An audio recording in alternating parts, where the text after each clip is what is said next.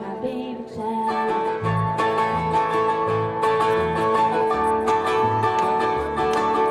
And I was just a little girl in interstate. And I had a chance to speak with County Commissioner Gary Wheeler. We're here with Mr. Gary Wheeler. Mr. Wheeler, do you think that this rally is really going to change anything? Yeah, I think that it can nationwide. You know, I was talking to somebody the other day, and, you know, one woman changed the whole environment on driving while intoxicated and started MAD. It starts someplace, and I think to get a rally and to have these people turn out, it shows that people are getting fed up with government. They're getting fed up with the direction the country's going, and this is what's going to change things, because it's been rallies like this on the other side of the spectrum that's put us where we are today. So I think this is time for maybe taking back a little bit of what we've lost from my perspective. I absolutely agree with you, and it's really great to see all the Vero Beach residents out here joining in on this protest, if you will. Yep, I love it, and I can tell you, and I'm a Republican, this is not a partisan thing. Right.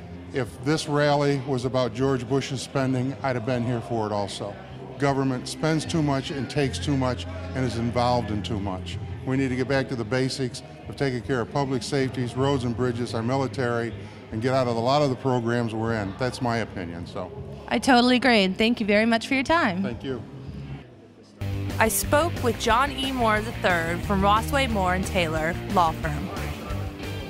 We're here with John Moore. Mr. Moore, do you think that this rally is really going to change anything? Well, sure. I mean, you have to start somewhere. And what you have to remember about this is one of 1,500 of these things taking place today around the country. So it's part of a much wider effort than just here. And it's a wonderful event. A lot of people have worked very, very hard to bring it together, but look at all the people that are here already, ready to express their voices. I know, there's a lot of people, and I think there's only more coming. I think you're right. It'll be interesting to see. Well, I got here about a half an hour ago, and the parking lot was already full. So a lot of people interested to hear the message, a lot of people here showing their support for the message. So well, I think that's great. I hope they hear the message, and thank you very much. Thank you. Take care.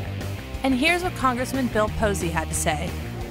You know, the first meeting that I went to, or one of the first meetings as a member of the Financial Services Committee, we had the Undersecretary of the Treasury there, and we asked him in committee to tell us who all got the TARP money, the Troubled Asset Relief Program, the bailout money. We said, we'd like to know who all got that money and exactly how much money they got. Right? You know what he said? He said, I'm not going to tell you. True story. I'm not making that up. I'm not making that up. And so the committee said, well, look, we're Congress. We're your boss. We demand you tell us who got the money and how much they got. And he said, I'm not telling you. You can't make me. Next question. And that's the truth.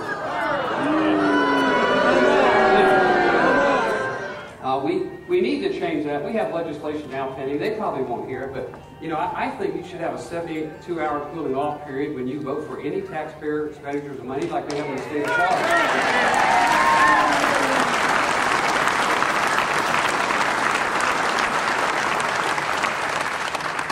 Again, I want to thank you for getting actively, for participating so actively. The people across this great land will take up the torch that you have carried here today and take it over the next couple of election cycles and let their voices be heard. You won't need to have these things anymore in the future.